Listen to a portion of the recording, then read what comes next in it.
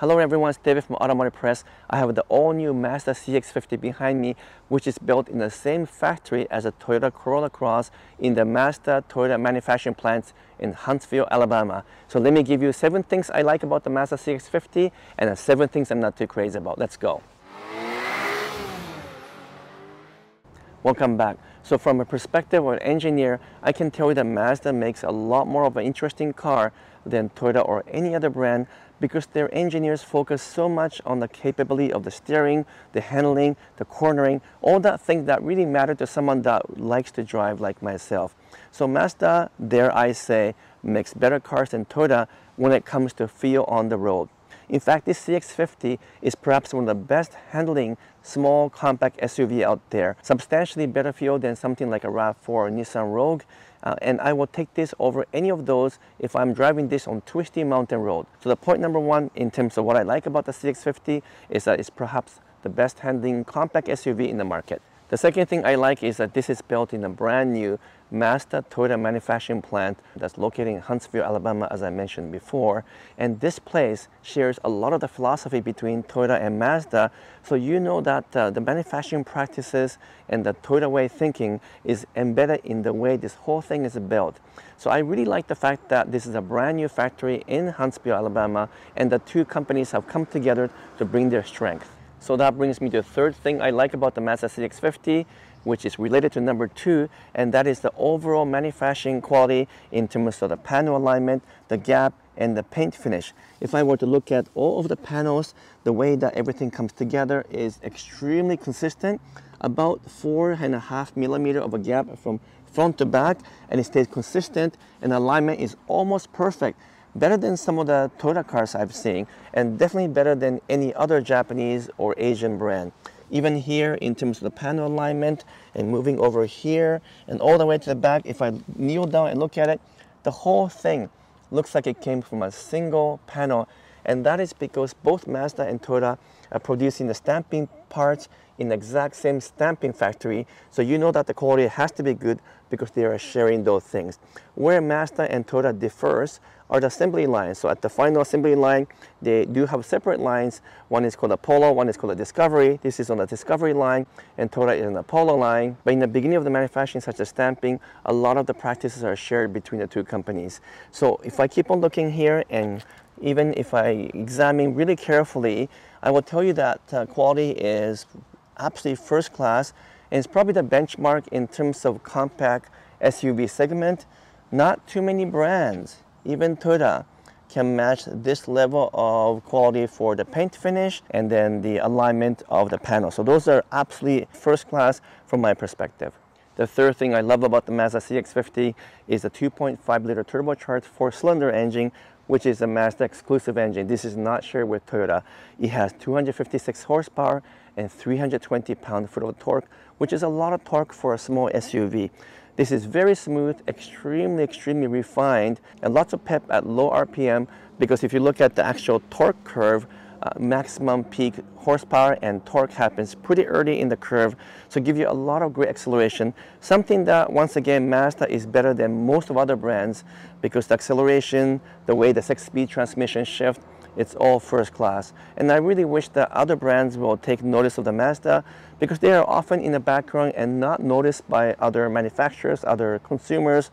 But this is definitely the benchmark. So I love the engine, even though we don't get the hybrid or plug-in hybrid, and more on that a little bit later on. The fifth good thing about the CX-50 is the overall styling and the design. Mazda has always been amazingly good when it comes to designing something that's pretty sleek and also has a low profile.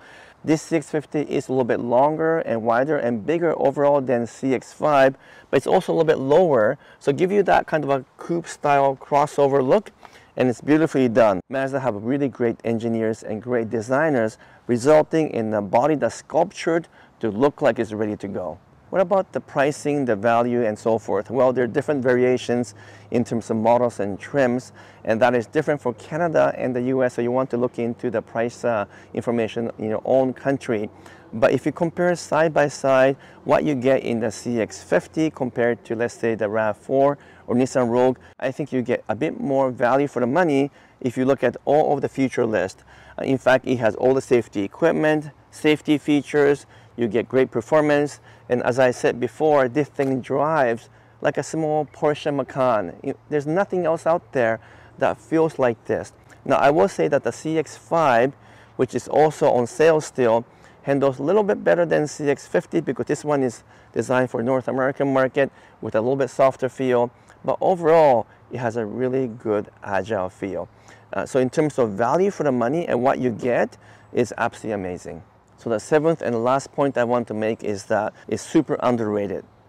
People don't pay attention to it because people talk about Nissan, Honda, Toyota, but I have been to every single factory of all the Japanese car companies in Japan, and Mazda factory that I have visited in Hiroshima has what I call a real character compared to, let's say, Toyota or Honda or Nissan, which is really focused on producing the highest volume at the lowest cost possible.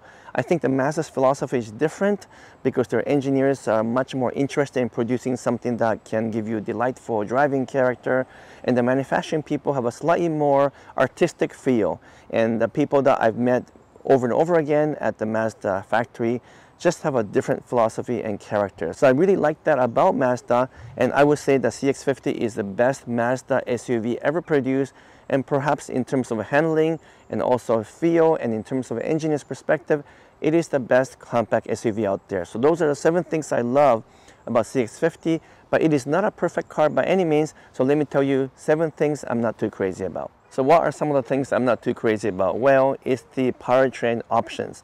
Not so much about the 2.5 liter turbocharged engine, which I love, but the fact that Mazda still have not offered hybrid or plug-in hybrid for CX-50. No, I do believe that is coming down the road, but Corolla Cross, which is built in the same factory, is already offering hybrid.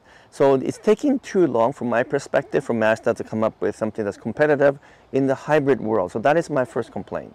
My second and third complaint is somewhat similar. It's to do with the interior. While I love the exterior design and I love the way this thing drives, this is kind of outdated already.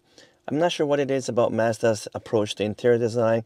They keep it simple, it's very European, and it works just fine because we still get buttons all over the place. But in terms of the overall feel and the look, it looks kind of like a 1990s style. Now maybe that is intentional in the sense that Mazda likes to have some of the heritage feel, but if you compare this to the new Nissan Rogue or the even existing Toyota RAV4, it just looks quite outdated. So the interior design is not attractive enough, despite the fact that we have some nice elegant touches such as the baseball glove stitching here, and the overall functionality is good. I think the design could have been improved quite a bit. Which brings me to the third point of what I'm not too crazy about, and that is my biggest complaint, is the whole infotainment system. Even though this is a touch panel, so you can actually go through here and navigate, it is quite a bit further than any other models that I've come across in this class of cars. And it's just really far away, and also the entire system is awkward. It took me 3 tries to just simply pair my Bluetooth phone. It just keeps giving error, and I had the same problem with another phone, so I end up trying with 3 or 4 different phones, and each time it will connect and sometimes disconnect again.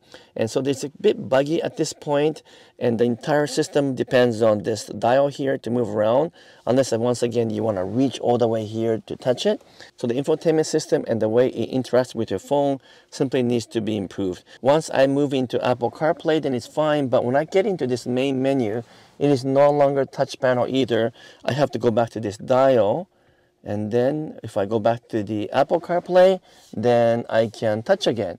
I mean, how ridiculous is that? It only works at the touch panel half the time in Apple CarPlay, which is wireless, but it doesn't work as a touch play once I go into the main navigation. So let's go back here again, and there you go. No more touch panel. That is not acceptable, Mazda, and you need to sort this out. Bring this a little bit closer, give us a larger infotainment system like the competitors, and then we finally have something that is as good as the others in terms of interior design. But for now, the engineers have to work on the infotainment system in terms of human interaction, and even the gauge cluster here is somewhat outdated already because we don't have a full digital instrumentation which is offered in the competitor's model. So interior is not so good, the exterior is amazing, and the handling and performance is good. But let's see if Mazda can come up with something a little bit better for the future. My fourth point is a minor one, but I feel like Mazda doesn't offer as interesting of a range of different models as other competitors. If you look at something like a Jeep or even Toyota these days, they offer many different variations, including some off-road capable models such as TRD brand. For Mazda, they tend to stick with what's proven for them, but it gets a little bit boring in terms of the range of models. I wish that they would give us maybe a fancier version, give us a true off-road model with the off-road tires, which might be coming a little bit later on. And obviously, I'm still waiting for hybrid or plug-in hybrids. So Mazda, let's make the whole thing more interesting, give us a range of models that can truly compete with some of the best in the world. The fifth negative point isn't really fair to comment right now, simply because this is all new and it's a little bit hard to say. But historically speaking, Mazda's resale value hasn't been as good as Honda or Toyota or even Nissan.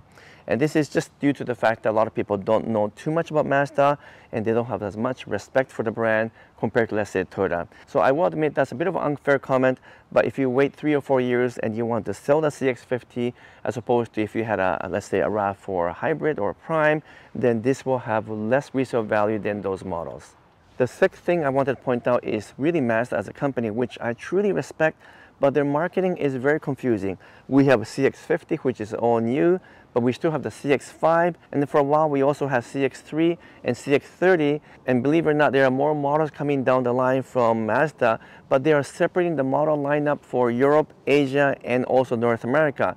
So there are models that will be called CX-60, 70, 80, and 90, but depending on which country you live in, different models are designed for those markets, whereas other brands, other automakers tend to consolidate those names so that it's a little bit more consistent and easier to understand. It's already confusing having CX-5 and CX-50 at the same time, so this is something that I don't know why Mazda can't sort it out. So for example, maybe if CX-5 is more of a traditional look and feel, and this is more of a modern look, perhaps we could have called this CX-5 Coupe, or maybe CX-6, just like BMW and Mercedes have an interesting way of naming their models. So this is kind of a marketing comment, and it's not a huge deal, but I wish Mazda will consolidate and standardize a naming scheme and make it easier for everyone to understand their model lineup.